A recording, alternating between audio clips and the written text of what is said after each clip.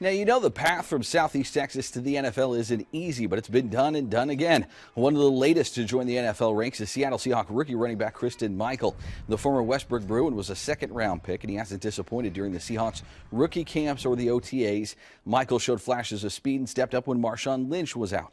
Now, in the past, the Seattle connection here in Southeast Texas was just with All-Pro safety Earl Thomas. And with Thomas back home for the last few weeks, well, we had a chance to talk to him about his new Southeast Texas teammate in Seattle. It's very exciting to see how hard he works. You can tell what guys are from the Golden Triangle and what guys are from the city, and just how hard he works. He's just like me, very determined, and he feels just like me. We're blessed to be in this situation. He's taking advantage of his opportunity.